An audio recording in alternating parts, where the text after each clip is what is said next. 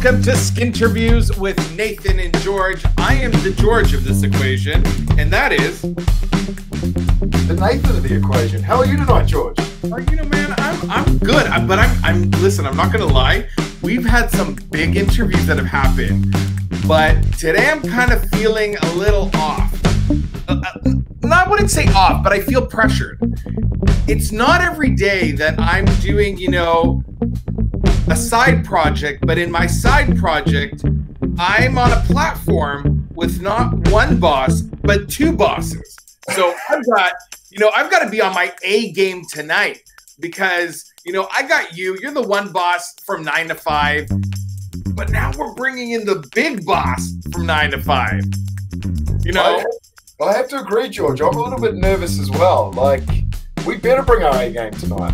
Okay, well, let's just. Is my hair looking all right? Well, it could look better, but COVID. COVID, yeah, exactly. You know what?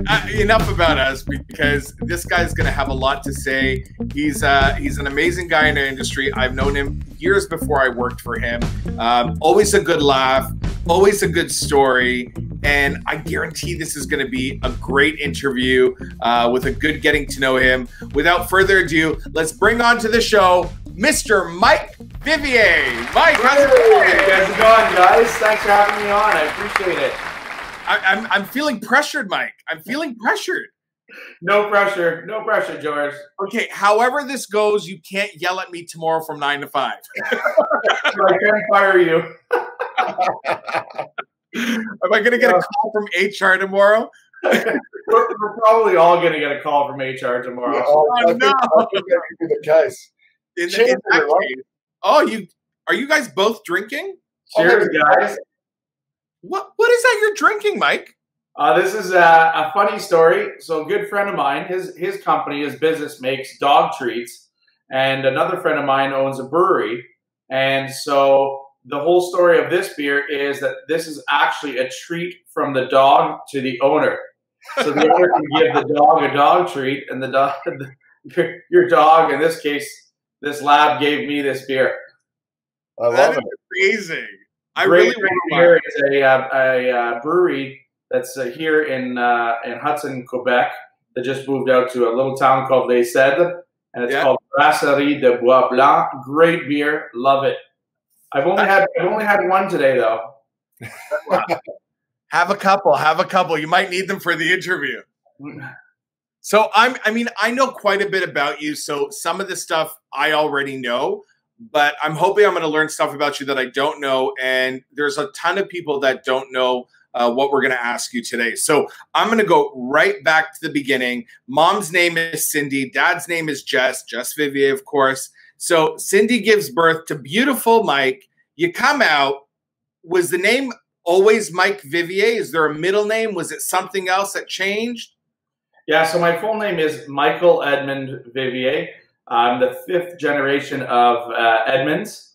My son now is the 6th.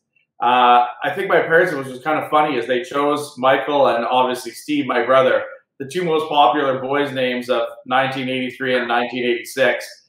They couldn't be any more original than that. My mom grew up quite religious and going to church, so Michael obviously is more of a biblical name. And from what I understand, it's he who is like God. I am far from it. So I don't know why they gave me that name. But yeah, that was how I got my name. So I know now that, and our viewers know now that you've got a brother named Steve, and we know about Cindy, your mom, and Jess, your dad. You two are married and you have 2 kids. Your son's middle name is Edmund. Tell me about your family. So I met my wife, Claire, actually 17 years ago, back at university. We hit it off right away. We've been together ever since. The love of my life, how she puts up with me, one will never know. She gave me 2 beautiful kids, my daughter, Chelsea, who's 11, and my little son, Nicholas, who is 8. So it's amazing how fast it goes. And we got started a little on the early side. Was married pretty much right out of university. And then within the year, we had Chelsea, and 2.5 years later had Nick. So it's been a blessing. That's amazing. Awesome. So, Mike, tell me a little bit about growing up with your brother, and tell me a little bit about elementary school and high school. So growing up, I mean, with my brother, we've always been close. We have a very close family, both with my brother and mom, dad, but also our extended family. So I'm very close with my cousins, my aunts, my uncles. We were very blessed that way. Steve and I got along for the most part until I used to pin him down and tickle him and do all kinds of crazy things to him. Poor guy. But yeah, we've always worked well together. We had a number of small businesses together growing up. We used to sell actually bagged granular fertilizer, like your Scott's fertilizer, door to door. Hey. And we had a lot of fun. We've always got along quite well. Cool. And so I know about you always being an entrepreneur or having that entrepreneurial kind of background. What was the dream when you were growing up? Well, it was funny because although I'd had a number of small businesses when I was younger, being very entrepreneurial, I love the freedom of being able to create a business, create something and watch it grow and have amazing products, be it skincare or fertilizer or whatever it happens to be, to help people. And I guess it was sort of along that sort of way and vein that that innate business sense was always there. I actually wanted to be a professional baseball player. Growing up, baseball was my sport. Made it all the way up to basically the point where I had to go or had to look at going away to training camps in Florida. And I figured, I was pretty good at baseball, but I wasn't that good. So probably a good idea to go to school and focus on university. And so that led me to going to business school and choosing business as a career. And then we started the company, it's hard to believe, 20 years ago as a family. And starting that business was just a love and a passion, and has been now for those 20 years. I must say congratulations for those 20 years. And for me personally, it's been an honor to be part of it. And I know I speak for George as well. We've been lucky enough to be part of it for 3 years. So congratulations to Well, we're very lucky to have you guys. We've got a beautiful team. And I mean, we have a lot of fun. We all work really hard, which is great. And but at the end of the day, we have fun, and we're helping, trying to help make the world a better place. Yeah. So I want to talk to you a little bit about heroes. Now, you obviously have your dad, and we'll talk about him a little bit later. And you obviously have your brother, and I know you and your brother both look up to each other. But tell me about other heroes in your life, other people that you've looked up to along the way. Yeah, I love the Foo Fighters, and they have a great song called "Hero." And basically, I always looked up to ordinary people.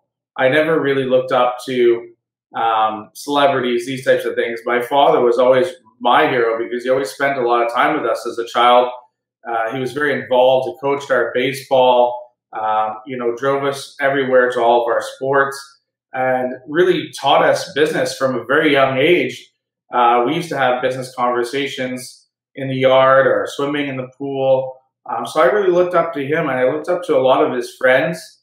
I looked up to a lot of people like, people in the world that are making a big impact and change. Mother Teresa and the Queen, and I mean, just phenomenal people that are movers and shakers who are, again, trying to make the world a better place.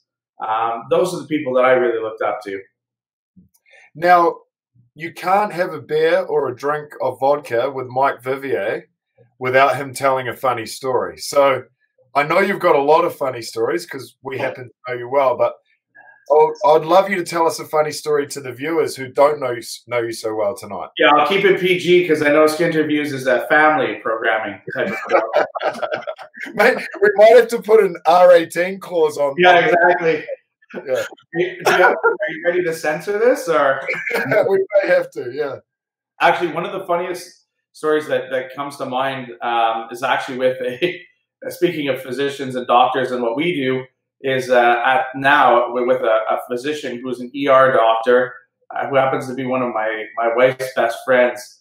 And several years ago, when we were in university, she came to visit us over the weekend, and we tried to make it really comforting for her. So we changed our bed and our sheets and everything, and we made a little makeshift bed on the floor. And we said, well, you can have our bed, and Claire and I will sleep on the floor. Of course, well, the girls all went out partying, and I went out partying that evening, and during those times, I was partying quite heavily. So I saunter in at around 4:30 a.m. Of course, I'm trying to be quiet, and I'm fumbling around, and I take all my clothes off, and here I am tiptoeing through the hall, and of course, I get into bed on the floor, and I get in there, and I'm spooning. I'm spooning with who I think is my wife, but they decided to switch up between the bed and the floor.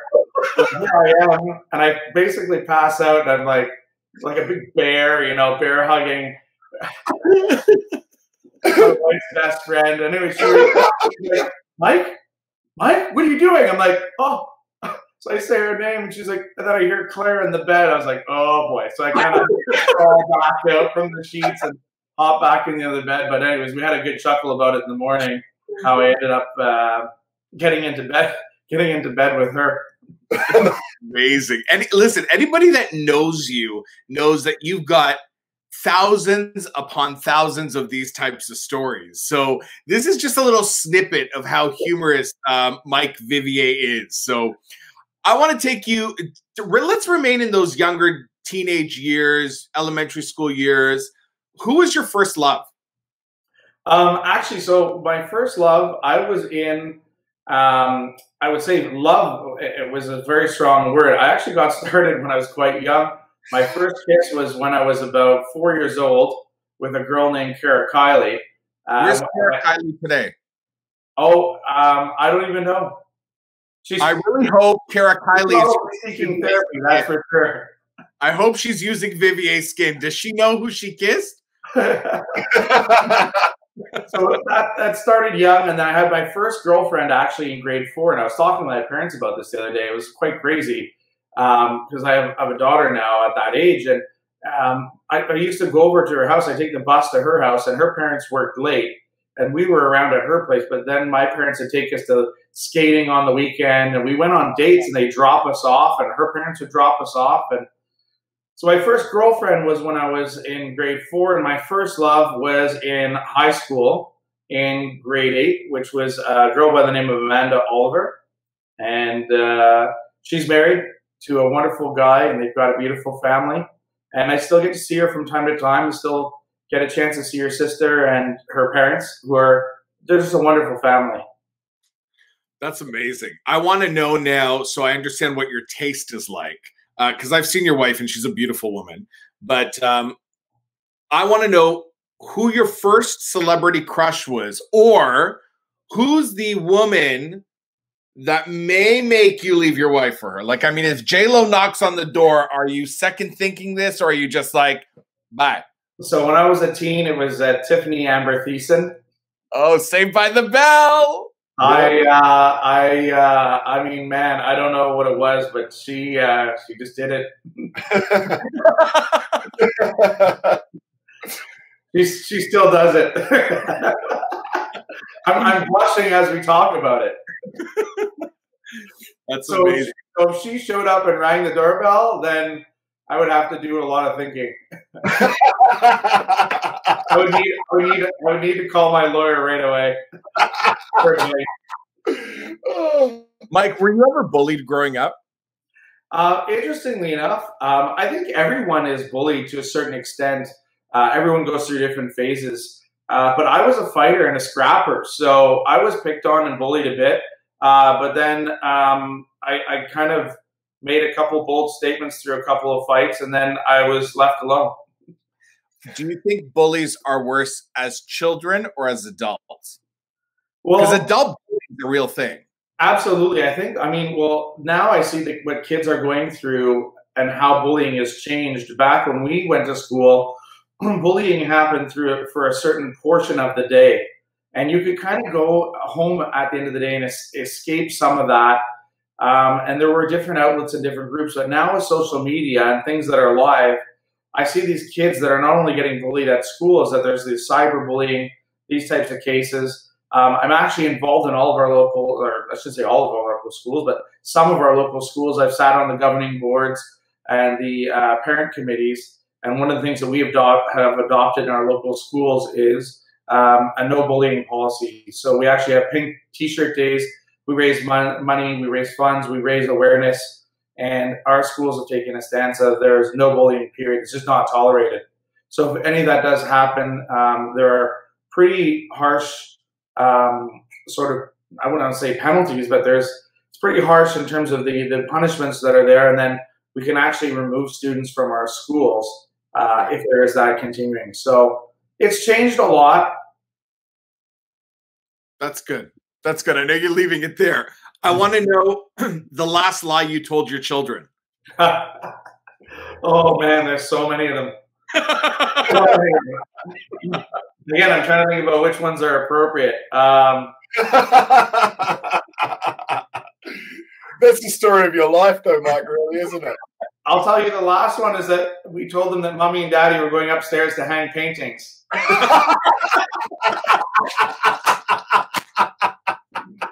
Oh, brilliant. Oh my God. I can tell you that there were no paintings hung, but a few fell off the wall.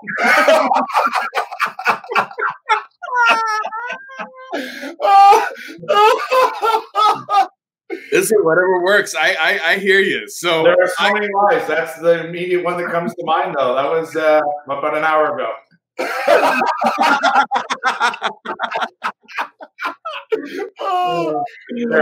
Terrible. Oh, that's amazing. Look, my next question usually at this point of the interview is to talk about hidden talents, and I'm going to bring up one of the hidden talents of yours that I know, so we avoid anything that has to do with painting being discussed. But you are a talented musician, and a lot of people don't know that. Well, I wouldn't say necessarily talented, but thank you, George. I appreciate that. Growing up, actually, my mom is a professional pianist, and so we actually learned, Steve and I, piano from a very young age. And then from piano, in high school, actually, I started playing the saxophone, the tenor saxophone. And what was really cool is I used to play in a jazz band, a traveling jazz band. And with our school band, we used to do competitions. We won a competition in Toronto and Chicago. We actually went down to Walt Disney World and Orlando. I got a chance to play in the studios, which is really quite neat. And then throughout high school as well, I picked up the guitar, and my brother is pretty much a professional drummer. So we used to play in a lot of bands, and pre-kids, I actually toured a bit in Quebec, a little bit in Toronto, played a few really cool gigs downtown Toronto from what I remember of them. And basically, yeah, it's just always been a love and a passion. And I think the most wonderful thing about music is that it doesn't have to be perfect. You don't have to be amazing at it, but it's just such a great release, especially during these times. It's a great stress reliever. It's something I really love. I love practicing and trying to get better and better. I think it's a lifelong quest, music. Amazing. So, Mike, everyone that knows you well knows that you love to do two things. And one of them is cooking, and the second one is entertaining. So this next question is right up your alley. If you were to invite three people, any three people you want, living or dead, over for dinner, who would the three people be and why? And what would you cook them? Yeah, so basically, I'm a big fan of comedy. I love to laugh. I try to make people laugh. No. I would invite Jim Jeffries, Eliza Schlesinger, and Joe Coy. I think it would be one funny dinner. And just that random eclectic group of comedians, because I think the three of them together would be jokes. And I'd make barbecue. So I love barbecue. I have a wonderful Traeger smoker. Big plug for Traeger. If you don't know what they are, look them up. You can control it from your phone, an app. What's really cool is that it's actually a barbecue, a smoker, and an oven all in one. So I would make them. I'd make them something on the Traeger. Awesome. Now, this next question, I'm a little bit scared to ask my boss this, but I'm going to ask it anyway. What is the first thing you do when you wake up? So I'm a SSS kind of guy, which is a shower, a shit, and a shave. I don't know if I'm allowed to say that. I'm a very clean guy. I have a shower in the morning and a shower at night. I like to groom and keep my personal hygiene at its finest. So I will typically have a shower and I will have a shave, and then I saunter down, and my wife is very good. She gets up with the kids, and usually we'll start breakfast, and then I'll have a coffee. The coffee is essential. Cool. Now, I've got a photo here, and this is going to help the viewers understand the next question, because the Oh boy. Yeah, the next question is sort of about defining a moment that led you to your current profession. And I think these moments here, when you were a young kid around the kitchen table, could have a huge influence on your current profession right now. So talk us through these photos. Yeah, so this is this is quite funny. This is us when we actually started 20 years ago. So like any great company, you have to start somewhere. You don't have any volume, and there's no demand for your product, but you have a vision and a dream. And so the first picture you can see, Jess has that big brown sort of jug with a pump. The serums that we first launched, everything was made in a pharmaceutical facility and was shipped that way. And we didn't have any volume for production. We couldn't find anyone to produce our products. So we did it ourselves. So Jess would fill the serum bottle, and then the serum bottles would go over to the next photo on the top right is Steve and I. And you can see I have a label. I'm labeling the serums, and the boxes are open. So we would hand label each serum, and then each serum, as you can see in the bottom left photo, Steve is taking serum bottles that have been stickered and putting them into the boxes. And then as the volume increased, the last photo is that we had local friends, kids in the neighborhood that we all knew, the parents. They'd come over, and then on weekends, we would assemble the product and we would make the product. And then as I got a bit older, what was really a lot of fun is I got to put on my first suit and went to go start seeing some physicians here in around Montreal and Quebec, and brought them the product, and they loved it. And we just started from there. So Vivier really started with a dream and started out of the kitchen of our house, and is grown now to be an international pharmaceutical company in over 20 countries around the world. So it's been quite amazing, but along the way, I have to say we've had some amazing employees. Having a dream is one thing, getting there is another. It takes an army, and that's why I'm so happy where we're at now. And to have you guys on the team is tremendous. And I mean, phenomenal people make phenomenal companies. 100%. 100%. I love that answer. And if you can see my hand here, there's hairs sticking up on the back of my hand. It was a long time. I'm getting old, guys. I've been doing this now for. I'm telling people I'm only 37, but in those photos I was 17. I've been doing it for 20 years already. And Mike, the three of us know we live in a fast industry. It's action packed. It's a very rewarding industry, but this industry is an industry that rewards people that work very, very hard, and there's sometimes a price to pay for that as an individual. What is something you wished maybe outsiders or other people knew about our profession? Yeah. So I think everyone looking in thinks that the aesthetic world is a vain world. And it's really not. If you look at a lot of the neurotoxins and fillers, what their primary uses for are designed to really help people with different conditions. Everything that we do as well as our products are primarily designed to treat different skin conditions. Yes, they all have aesthetic, anti-aging properties, and we can have a beautiful skin, but it's important to have a healthy skin. Absolutely. Awesome. Now, you got into this industry at a very young age, and there's a lot of people maybe watching right now that are wanting to get into the industry.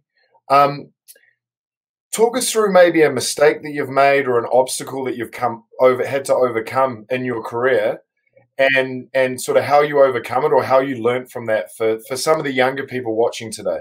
Yeah. So I'd say, I mean, to finish on your last question and segue that into this question, basically this industry also looks like an easy industry. We work extremely hard around the clock.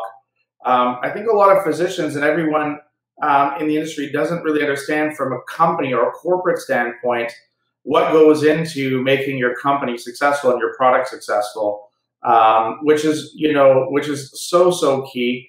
I think earlier on in my career, and I think what we all learn is that you need to take your time to make decisions. There's no need to rush. And I think, when you're younger, you always want to sort of fire from the hip, and you're full of energy and passion. And when you're full of energy and passion, you can make a lot of decisions based on emotions versus rational decisions. So I've learned over the years to take my time, to get your market data together, look at your numbers, do an analysis, deep dive into every bit of fact and data that you possibly can, do a 360-degree approach, ask those around you, collect that data, and then I think you're able to make the best possible decisions. So, you make a lot of great decisions, which is great. Along the way, you make some not so great decisions. And I think it's about learning, right? It's about trying to not repeat those mistakes as you move forward. Amazing. I want to ask you, I remember a very specific moment over the course of the last year. For some of the people that don't know, during our national sales meeting, Vivier takes the entire sales team and some of the marketing team as well and the support team to Jamaica.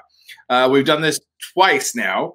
This last trip that we had at our national sales meeting, I remember sitting with Cindy Vivier, your mom, and Just Vivier, your dad, and they just had a moment while they were talking that they had a moment of awe about it's been 20 years now. And looking at those photos for me is quite emotional to see where it started and where it's gone to today.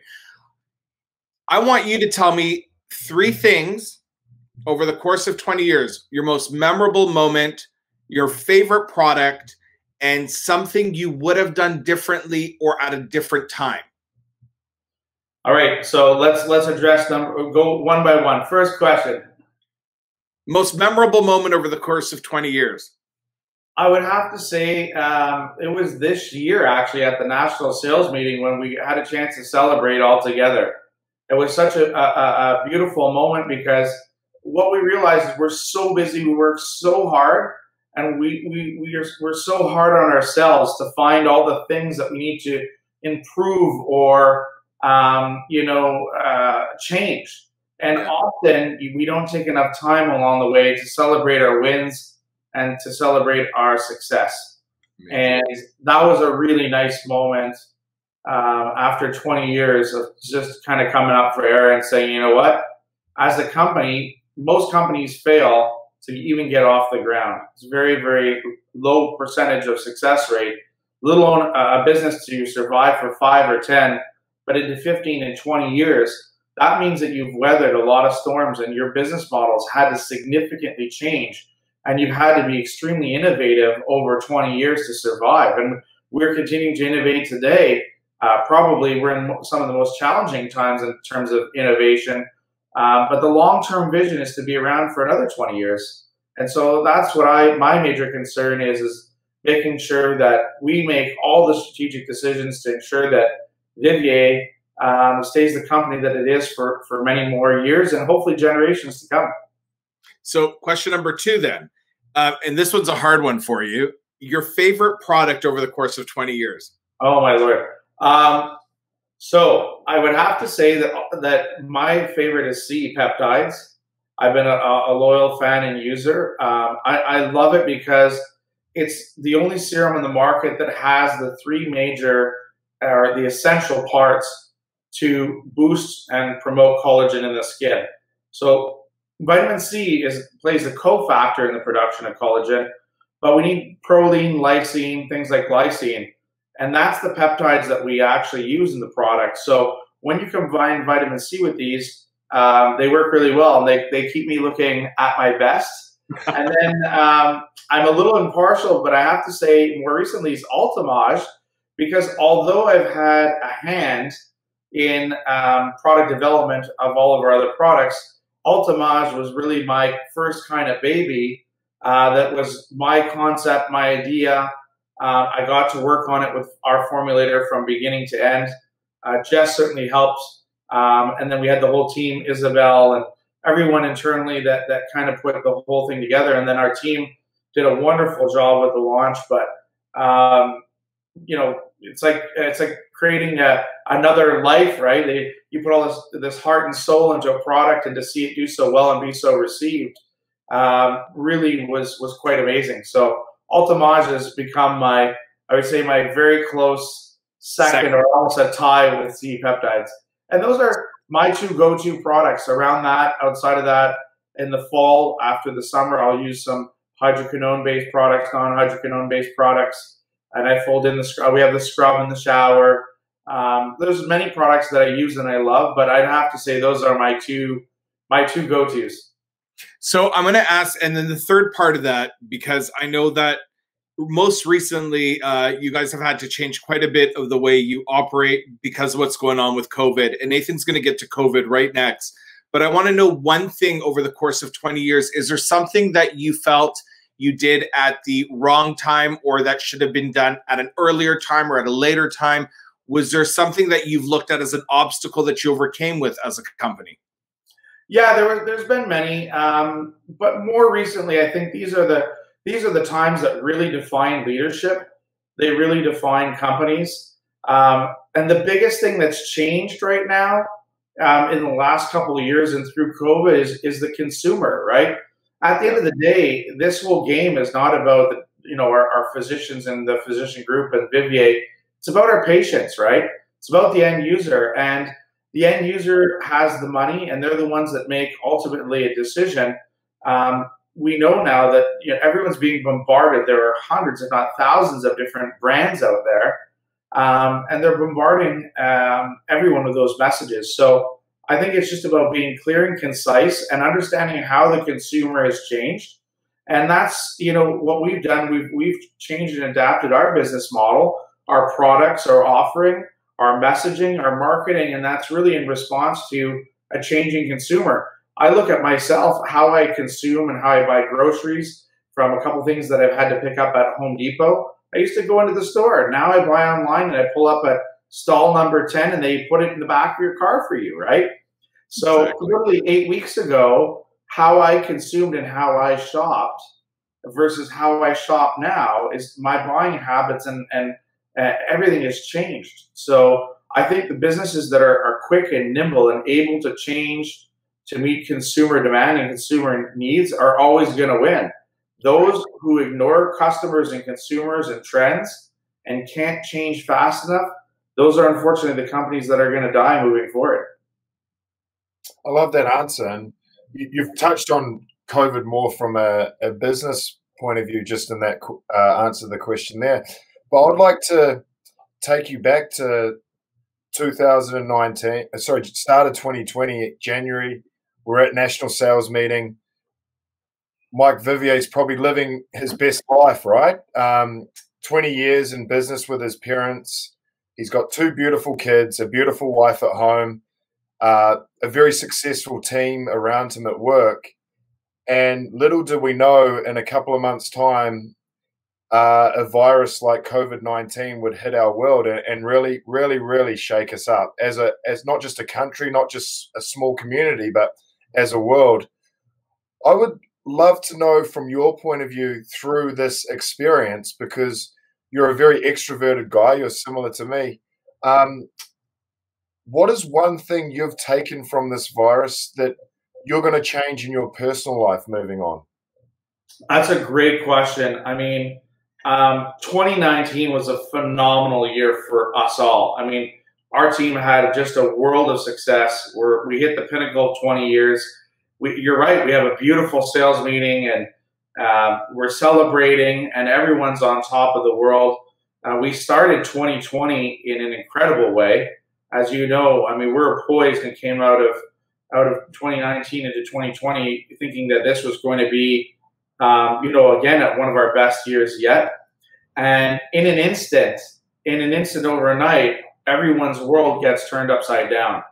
I guess the best way I can answer that is just to say that one thing I've learned with everything is that if everything was great all the time, that wouldn't be good. And if everything was bad all the time, that wouldn't be great either. So life, relationships, marriages, friendships, you name it, everything has its ups and its downs. And I think what happens is we always plan for the good, and we always, consume like tomorrow's going to be an amazing day. But it might not be, right? So one of the things that I've done always is try to plan my life, my finances, and everything around the fact that things can go south for many reasons. It could be a virus. It could be a financial crisis. I mean, things change. So I've tried to live my life that way and tried to prepare for those times. What I've learned through all this is that it is almost, and I don't know, disgusting is a strong word, but how we consume and how much we consume. You realize that you're able to work from home, you're able to work in smaller offices. I look at our space and, when time is great, we take so much space, we use so much, we just consume. And this is really focused, I know our family and myself, back to what's really essential. What do we really need? What's really going to make us happy? And it's not things.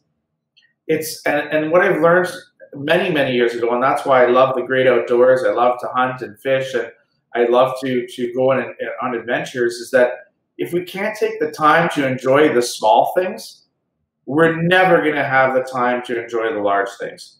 So just having time with my family, just when it's a nice sunny day and we're able to go for a walk through the woods.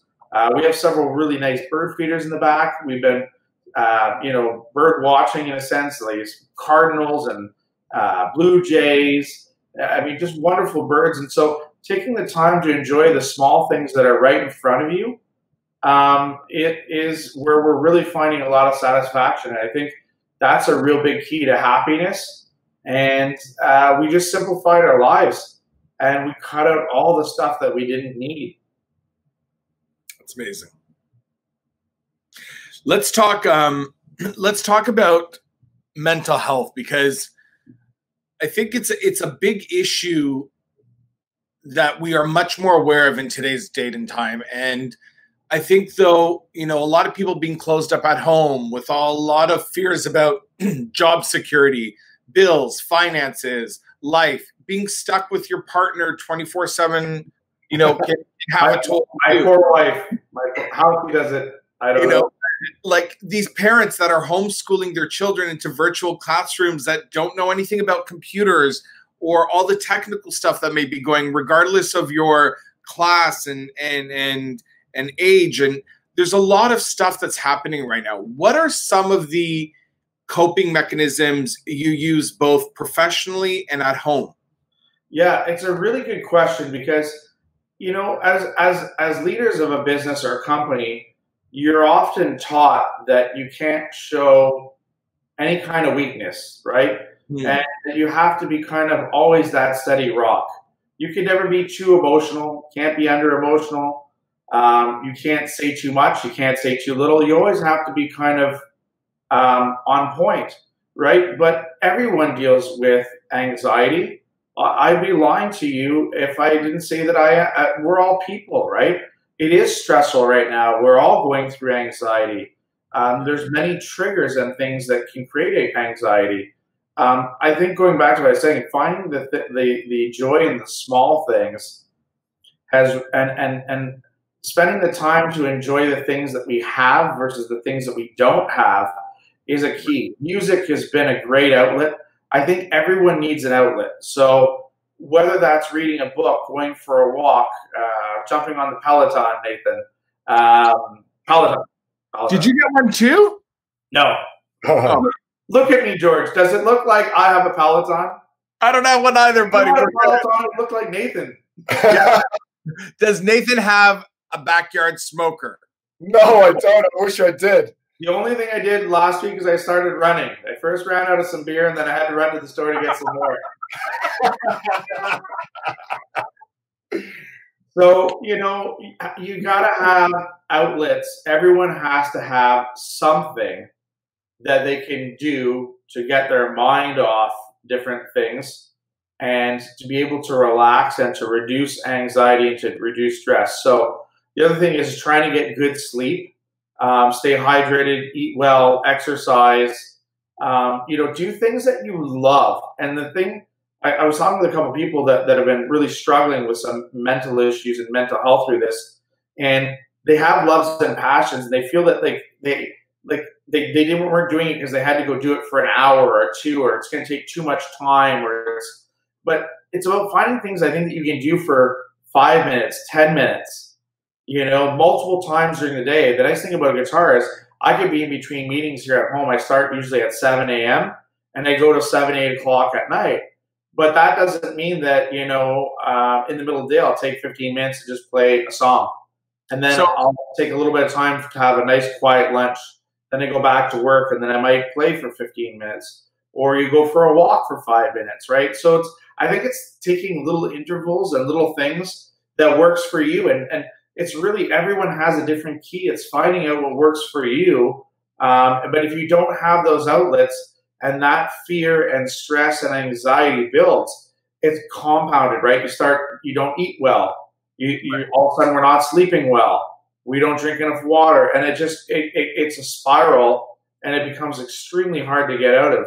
But it affects everyone. There's not one person at this point in time, due to this current situation, that cannot say that they're not dealing with anxiety, they're not dealing with fears, they're not dealing with stress.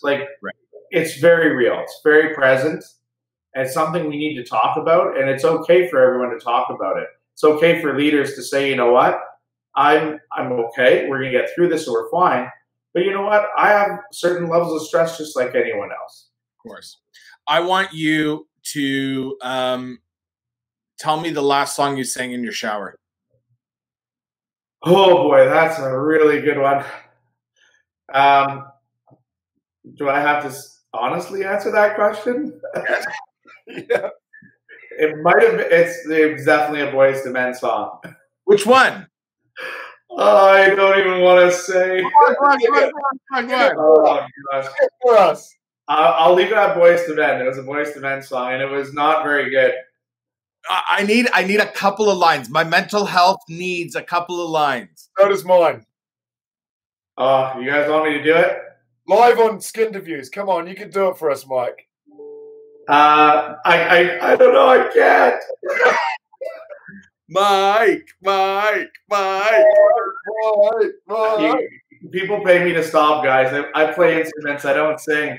Okay, next time we get you on the show, can you promise us you bring the guitar and you sing us a chorus or two? I absolutely can do that for you. Yeah, actually, outside of that, I've been singing randomly, and I don't know why, but a fair amount of Tom Petty in the shower as well. Okay. So you know what? Next time we get you on your show, we'll get you with your brother. He can play the drums. You can play the guitar. There you go. Perfect. I love that. All right. What we should do is we should write a little Skinterviews jingle for you. That would be amazing. So we've had a few guests that tell us they make up songs on the spot, but no one has made up a couple of line jingle about Skinterviews. So I think you need to blow them out of the park. We're doing that. All right. We are up to our favorite part of the segment, which is the quick fire questions. All right. Okay. You ready? I'll try my best, guys. Answer quickly. One word answers, max, if you can. All right, here we go. Red or blue? Blue. Black or white? White. Green or red? Red. Cats or dogs? Dogs. Squirrels or skunks? Squirrels. Mom or dad? Mom. Steve or mom? Steve or who? Steve or mom? Mom. Favorite drink? Old fashions. Stuck in isolation for 12 more weeks. You take one person with you. Who is it? Probably you. Coffee or tea? Pardon me? Coffee or tea? Oh my God, I love coffee. Nathan or me? I would say George. It has to be George.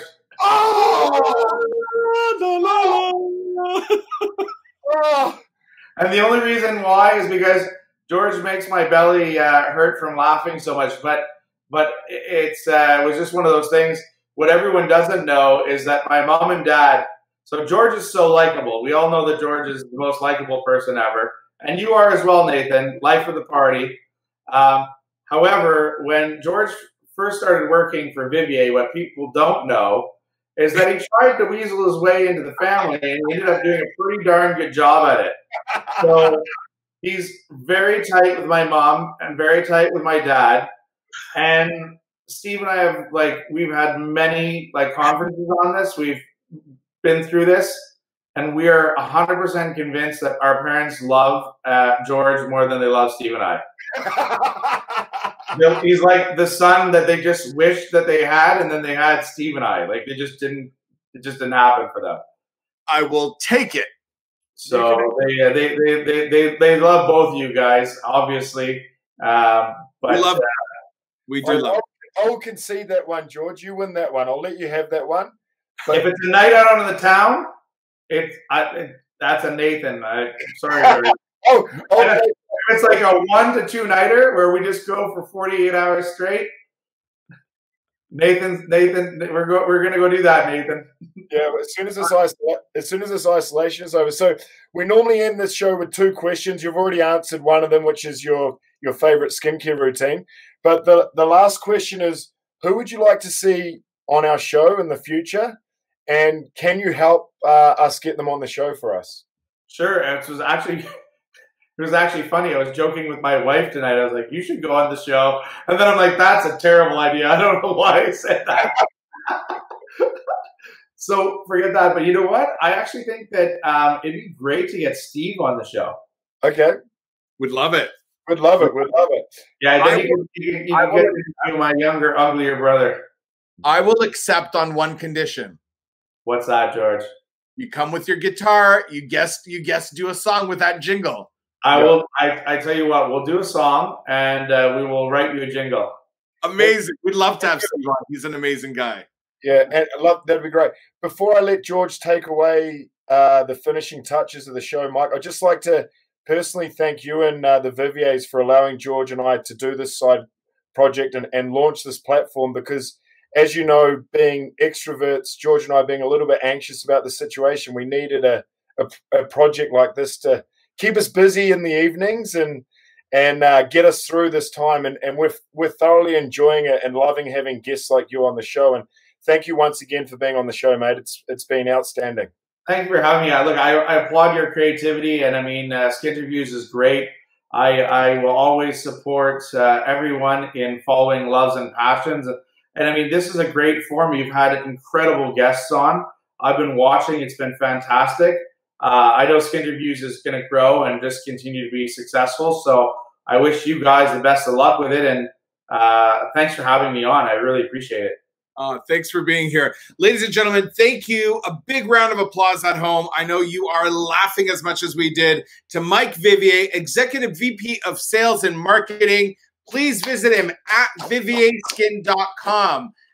Mike, big shout out to you, man. I can't wait till the next time I actually see you. You know what? We don't get to see each other as often anyways because you're in Montreal, I'm in Toronto, but it feels a little worse during coronavirus. So the next time I see you, I'm probably going to get a letter from HR for giving you guys hugs that last a little too long.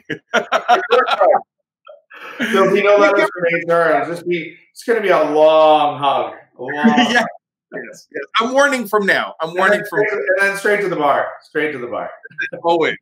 Ladies and gentlemen, thank you so much for watching Skinterviews by Nathan and George. It's always a pleasure to hear your comments, your likes, your shares, to see them out there. If there's somebody you want on our show, please get on our social media. Get on Instagram at skin.terviews and at facebook.com/skin.terviews. Suggest somebody you'd like us to reach out for to be on our show. Some of you have questions you want to ask your experts or things you want to know about their personal lives, how they grew up, where they got to today. If there's something you want us to ask, please go ahead and message us as well. Don't forget, you can find us professionally on LinkedIn as well, both under Vivier and under Skinterviews.